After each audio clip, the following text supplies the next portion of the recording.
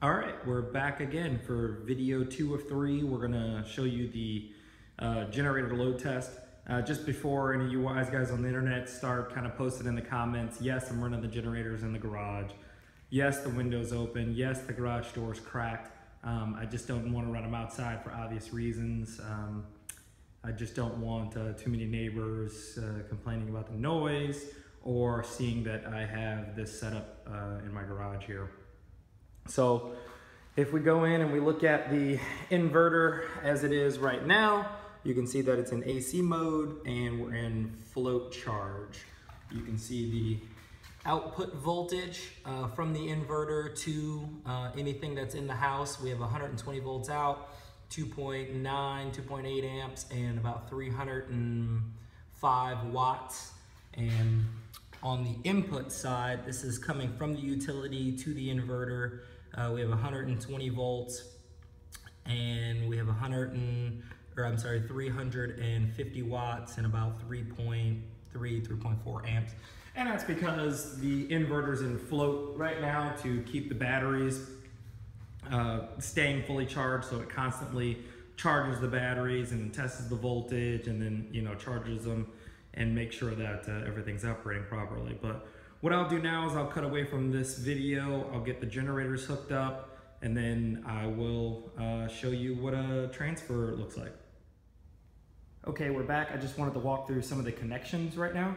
So like I said earlier, we've got the generator plug right here. I made this custom cable that then runs into this 15 amp RV plug.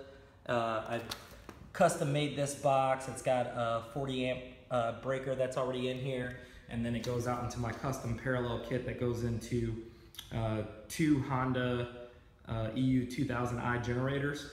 These generators do have special mechanisms in them to allow you to actually run them in parallel. You can actually buy a parallel kit from Honda, which allows you to do 2 generators, but if you do some searching on the internet, there's people that are doing 3, 4, and 5 of these generators for their RVs to run air conditioning and all that sort of stuff. So there's no reason it won't be just as sufficient for the house. So a lot of you are going to start out asking questions. Well, you spent all this money on these generators and they're only 2,000 watt peak generators.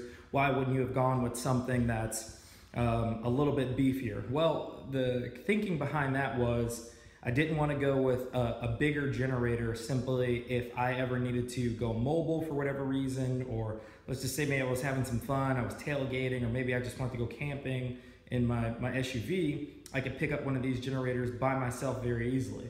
Should I look at a generator that's even double the size of one of these generators, the weight, size, and the amount of fuel that it consumes while it's running goes up substantially and really wasn't worth the offset to me. I'd rather have spent a little bit more money on a very quiet, lightweight, fuel-efficient generator than spending more money on a bigger generator that guzzles more fuel. Each one of these, like I said, puts out about 2,000 watt peak.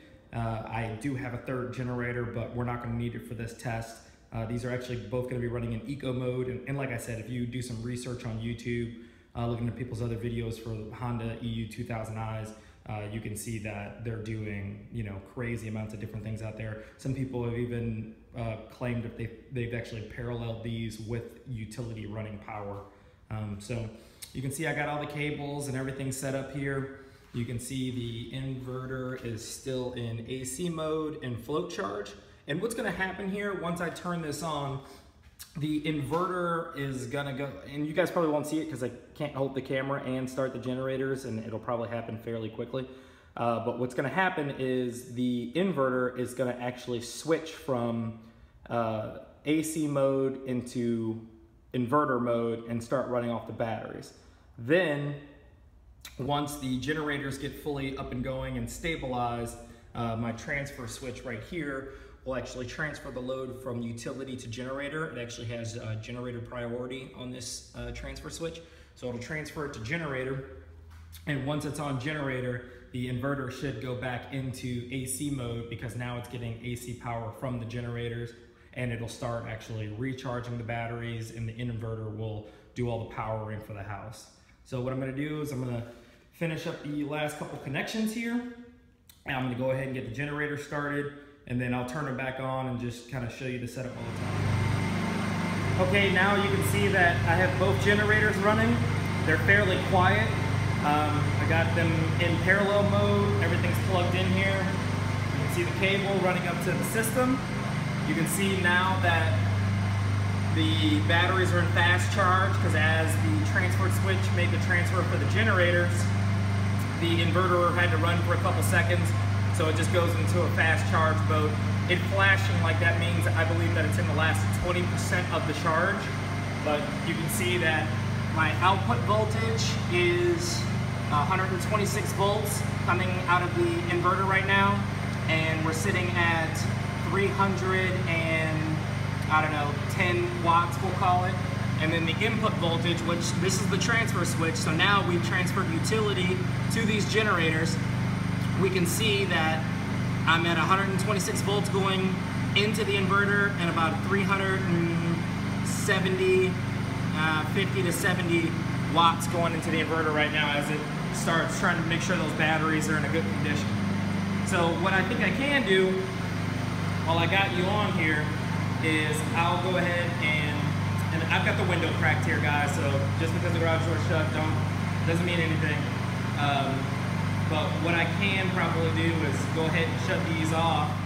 But as you can see behind me, the inverter is back into fast charge AC mode right now, and it's back running on everything is normal. We're back off the utility power. It made seamless transfers. You can see the input voltage, the watts are a little high because it's, you know, float charging the batteries. The output voltage is a little bit lower because it's using those extra watts to do the charge.